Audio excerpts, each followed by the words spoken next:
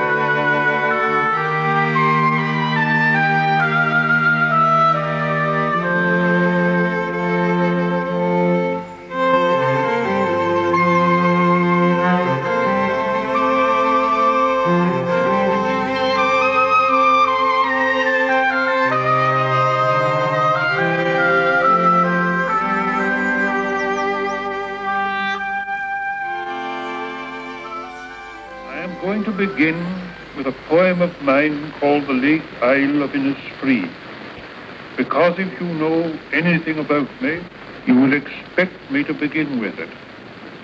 It is the only poem of mine which is very widely known. I will arise and go now, and go to Innisfree, and a small cabin build there of clay and wattles made. 9 bean rows will I have there, a hive for the honey bee, and live alone in the bee-loud glade.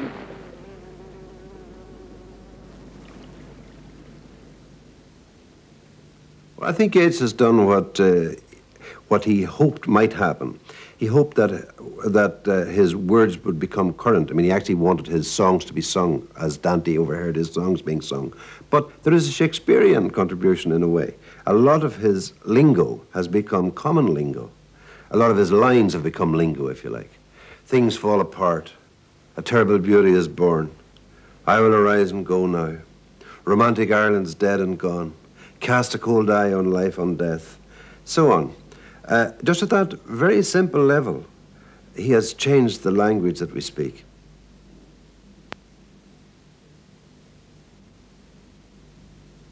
It suggests a sort of family group. There's my father and mother and my sister and I all together, like any normal family. But I think one has to think of it more as a threesome, because my father, partly because he was much older than most fathers, he was 56 when I was born, and also because he was in ill health. And anyway, I think it wasn't his thing, as it were, to go romping with the children. He didn't really act as a father might normally do.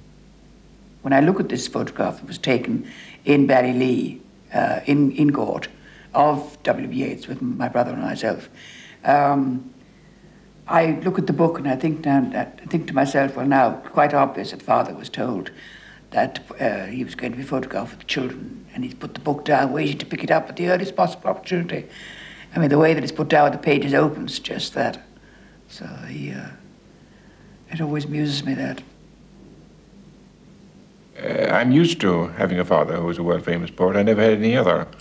And I've even on occasion asked people, well, what is it like to have a normal father? I've never had the experience. Almost always, wherever you go, they say, oh yes, would you be related, etc. So that it's a kind of shadow from which one can never really escape.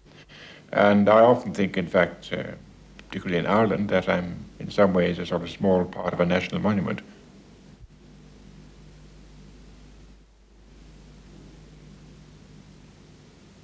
W.B. Yeats looked the poet, and he lived the poet. Since his death on the 28th of January 1939, he has come to be ranked the dominant poet of our century. It is not easy to assign him a lower place. Born in Dublin at Georgeville on June the 13th, 1865, William Butler Yeats was the eldest child of John Butler Yeats and Susan Mary Pollexfen. His mother, reared in Sligo in the west of Ireland, and his father, Dublin-bred, were like two poles of his personality, one sceptical and metropolitan, the other nostalgic and regional.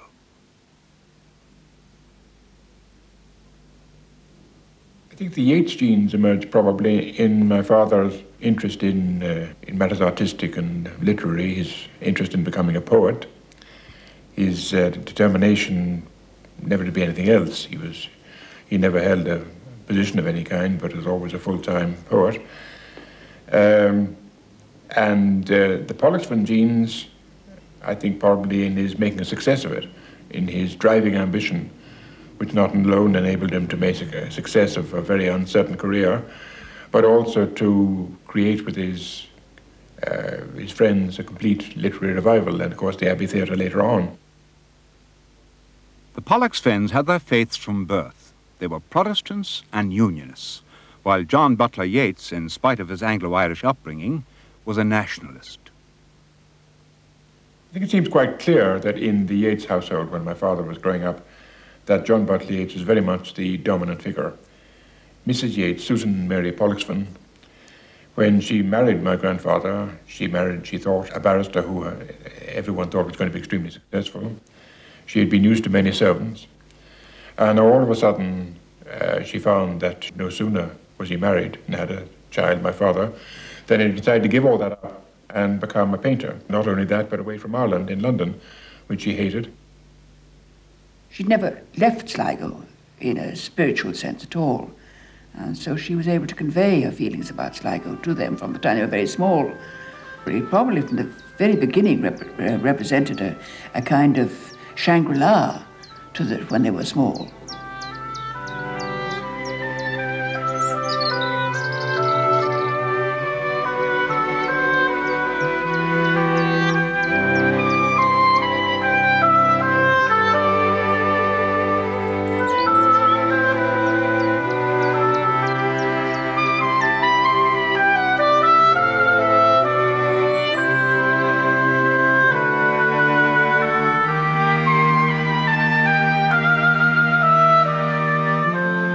Much of Yeats's early childhood was spent in the company of his mother, his brother Jack, and his two sisters, Lily and Lolly.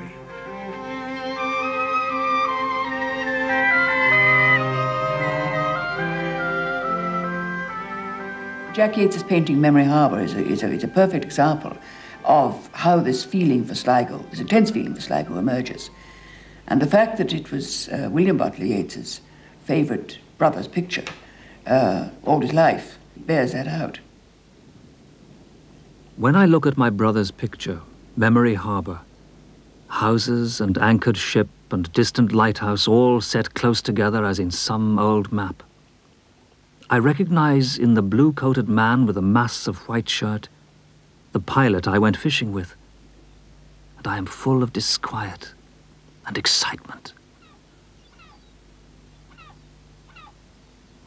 They had hung around the docks looking at the ships coming and going. They liked the local donkey races, going down to Ross's Point to see the sea there, all that sort of thing.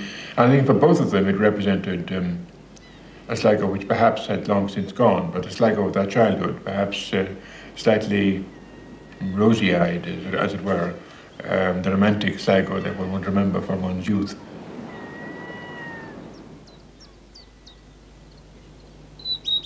All his life, Yeats retained his fondness for the places he knew as a child.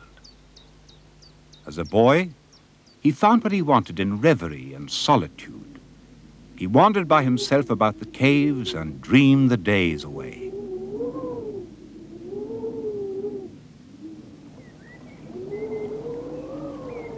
Where dips the rocky highland of Sleuthwood in the lake, there lies a leafy island where flapping herons wake the drowsy water rats. There we've hid our fairy vats, full of berries and of reddest stolen cherries. Come away, O human child, to the waters and the wild, with a fairy hand in hand, for the world's more full of weeping than you can understand.